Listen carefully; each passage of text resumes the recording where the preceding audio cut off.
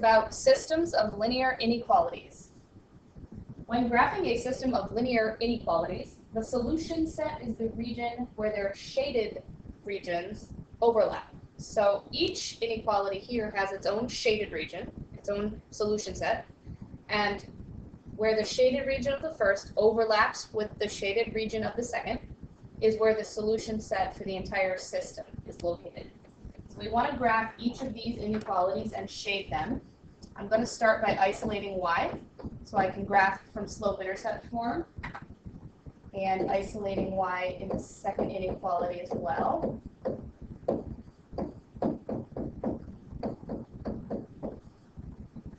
So to graph the red inequality, we have a y-intercept of -3, and our slope tells us to go down 3 over 1. I'm going to continue that in the other direction as well. When I connect these dots, I'm going to use a dotted line because of this symbol, because there's no equal sign underneath it. That means we're going to use this dashed line or dotted line. To determine which side to shade on, I like to plug in 0, 0, which is on one side of the line, and determine if that's part of the solution set or not. Simplifying this tells me that 0 is greater than -3, which is true. Therefore, the solution set for the red inequality is this half plane. Then I need to graph blue inequality as well, which tells me to start at +2, that's the y-intercept, +2 on the y-axis. It has a slope of -1 over 2, so I will go down 1 over 2. I can continue that slope in the other direction as well. And then I'm going to connect these with a dotted line also, because there's also no equal sign for this inequality. To determine the solutions, or the shaded region here, I'm going to plug in 0, 0 again.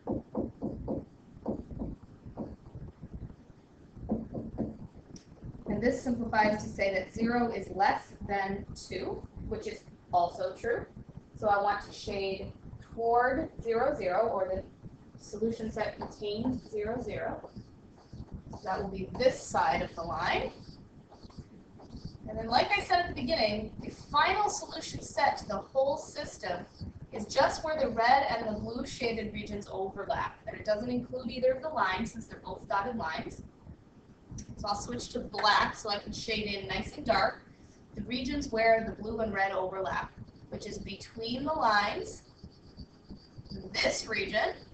And if you're doing this in pencil on your homework, you want to just do the first shading, do it nice and lightly, so that when you go back and shade in really dark the solution region where they overlap, because that's the solution to the inequality, that nice darkened area right there. That's the solution to the system. It's possible to have horizontal lines, vertical lines, absolute value inequalities. That's what this one's demonstrating.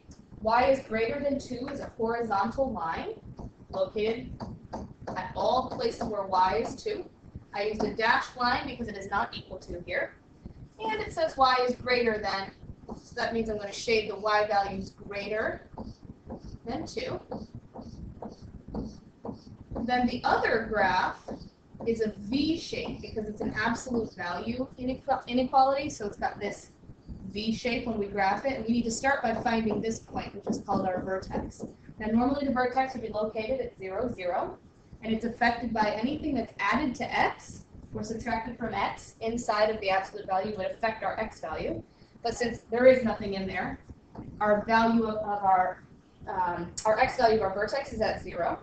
This number here affects the y value of our vertex by moving it up 4. So 0, 4 are the coordinates of our vertex. I'm going to graph this V in green on the graph. So I'm going to find the point 0, 4. That's the vertex of the V.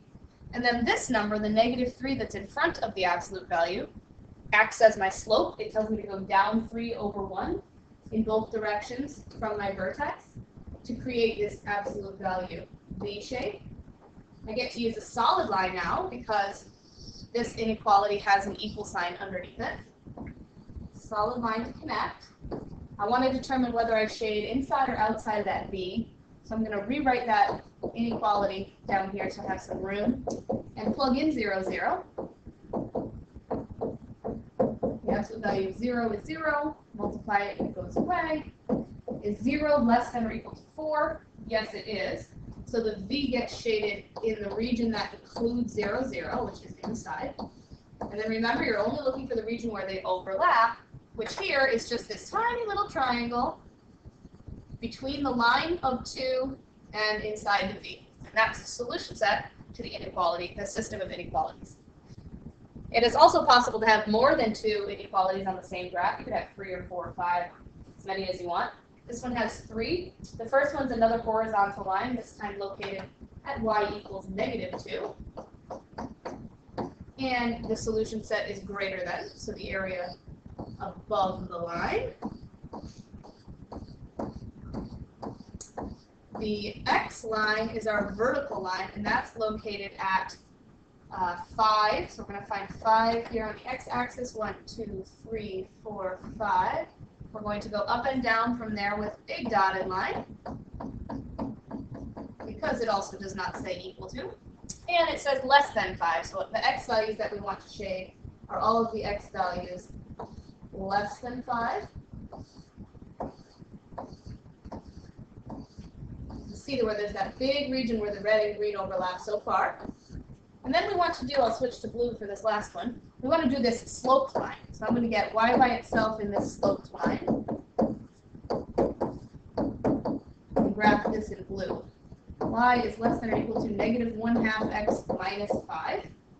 So I'm going to put my first point, -5, on the y-axis. The slope tells us to go down 1/2. I can continue that slope in the other direction. Connect it with a solid line, because this one does have an equal sign. And determine which side to shade by plugging in 0, 0. 0 is less than or equal to, I forgot to do one thing. I forgot to switch this sign when I divided by a negative.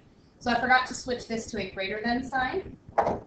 At this step, when I divided by a -2, remember that an inequality sign has to switch when you divide by a negative. So I'm going to flip the sign so that my final answer says 0 is greater than or equal to -5. And that is true. So that means we do want to shade towards the region that includes 0, 0. Which would include all of this area above the blue line. Now again, remember, you're looking only for the region where all the 3 colors overlap. If you can be working in colored pencil, that's a good idea. Or go really lightly on your first run through with pencil so that you can really make it obvious in the end where they overlap. If you can tell, it overlaps between above the blue line here, going this direction above the red line. Stop when you get to the green line, and continue all the way up here, and then this whole area where the 3 colors overlap, being careful not to go past the boundary lines, is the area that you want to make nice and dark, because this is the solution set to the whole system of inequalities. And this solution set would go on forever. This direction, this direction, this direction. So I'm going to shade that in nice and dark, and that's the solution set. And that is all.